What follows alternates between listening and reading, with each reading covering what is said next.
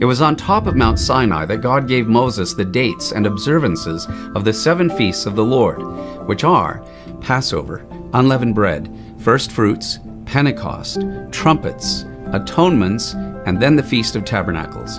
It is interesting to note that the Hebrew word for feasts is moed, which more literally translated means divine appointments.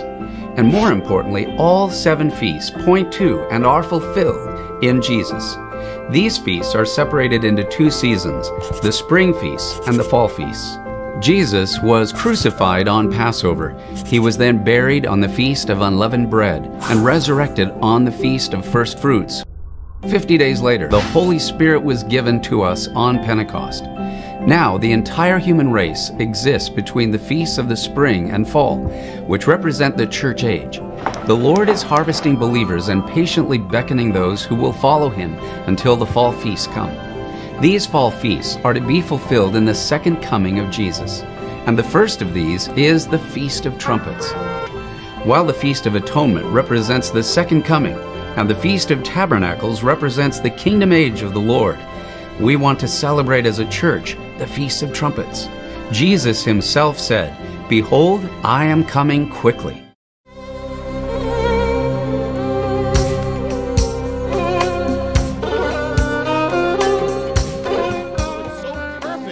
That we should find the fulfillment of the Feast of Trumpets at the end of the age in the book of Revelation. And that's why the last day prophecies are filled with the trumpets. Trumpets, judgment, and the number 7. But now, here it is, the number 7 is speaks of fullness. Number 7 speaks of completion. It speaks of finishing. The week is 7 days, time, 7 days, 7, complete. So you've got trumpets and you've got 7, that's completion or fulfillment. And so you put it together, what is it? You have the theme of the trumpet sound, the sounds of the power of God. So you've got the fullness of God's power being revealed in Revelation. You have the trumpets speak about a king coming. So you've got the fullness of that. You've got the ultimate king coming in the book of Revelation. The trumpets speak of judgment, and you have the final judgments in the book of Revelation. So you put it together, you've got the 7, the trumpets, and judgment all there. But you also have the book of Joshua that is all linked to this as well. In the book of Joshua, you've got trumpets. Book of Revelation, you've got trumpets. In the book of Joshua, the trumpets are bringing in judgment. Book of Revelation, same thing. In the book of Joshua, the trumpets are linked to destruction. Book of Revelation, same thing. In the book of Joshua, there are 7 trumpets. Book of Revelation, 7 trumpets. Book of Joshua, there are 7 who sound each of the 7 trumpets. Book of Revelation, there are 7 who sound each of the 7 trumpets. In the book of Joshua, you've got 7 priests sounding the 7 trumpets. In the book of Revelation, the 7 priests become 7 angels sounding the 7 trumpets of God. The 7 priests are ministers of God's will. The 7 angels are ministers of God's will. The 7 priests are those who stand before the presence of God. The 7 angels are those who stand before the presence of God. In the book of Joshua, there are 7 soundings of the trumpet. Every day there's a sounding of the trumpet. In the book of Revelation, there are 7 soundings of the trumpet. In the book of Joshua, the 7 soundings reach their peak with the 7th day and the 7th sounding. In the book of Revelation, the trumpets reach their peak with the 7th trumpet sounding. In the book of Joshua, when that 7th sounding happens, everything changes. Everything is transformed. In the book of Revelation, when that 7th trumpet is sounded, everything changes. And even here's another thing, in the book of Joshua, it's not just 7, it's like a concentric 7 of 7 of 7. You got 7 days, you got 7 blasting sounding, you have the 7th day and the 7th blasting and the 7th time on that day, so it's like a 7 of a 7. Book of Revelation, you got the same thing. You have 7 seals, and when you get to the 7 seals, it opens up, comes the 7 trumpets. It's a 7 of a 7, and again, at the sound of the trumpet, the sound of war, the sound of victory, the sound of breakthrough. So you've got here the 7 of that, the final breakthrough, the final victory, the final of all these things, the book of Revelation. The trumpet would sound, the mark the beginning and the end of times, the changing of days and years. And so in the book of Revelation, you got 7. It's signifying this is the ultimate changing of ages that is happening. The mystery reveals that there's a link between the book of Revelation and the book of Joshua. It is all there. What does it reveal? It's going to give you another revelation about revelation and about everything. The book of Joshua is about coming.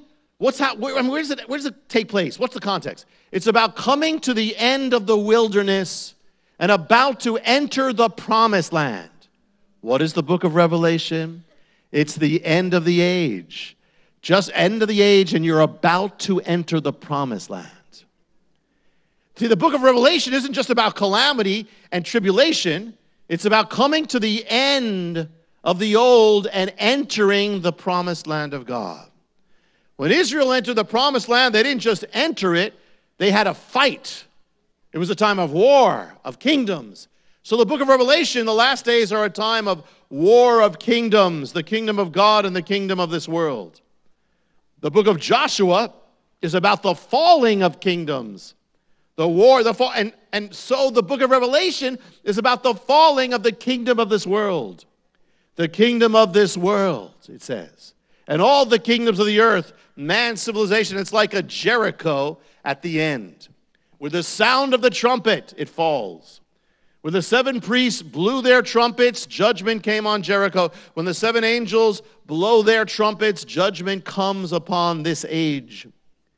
In the book of Joshua, the land is promised to the Israelites, but is occupied by sinful nations. So this world is as promised to the people of God, but it's occupied by evil kingdoms and systems. It's occupied by the enemy. It's occupied territory. And at the end of the age, that evil is the most manifest. And so in the book of Revelation, in the book of Joshua, the kingdoms that occupy the promised land are cast down. So book of Revelation. In the book of Joshua, the walls come tumbling down. The people of God take the land. In the book of Revelation, the kingdoms of this world come tumbling down, and the kingdom of God takes the world. And the 7th angel sounded, and there were great voices in heaven saying, what? The kingdoms of this world are become the kingdoms of our kingdom of our Lord and of his Messiah, and he shall reign forever and ever, says that. In the book of Joshua, the Israelites moved from camping in the time of temporary dwellings to move into their permanent dwellings. Book of Revelation, end of the age, the people of God move from temporary dwellings to their eternal dwellings, ultimately. With Jericho, the Israelites moved from the time of living in shadows of the promised land, talking about it but not seeing it, to actually seeing it, to coming home. So, in the book of Revelation, we move from the promise of the promised land to actually seeing it, the kingdom of God. With Jericho, the Israelites moved from longing and wanting to actually beholding. So with us. The book of Revelation is a cosmic Jericho, which moves from the time of wanting and desire to the time of arriving, the reality. We will move to 7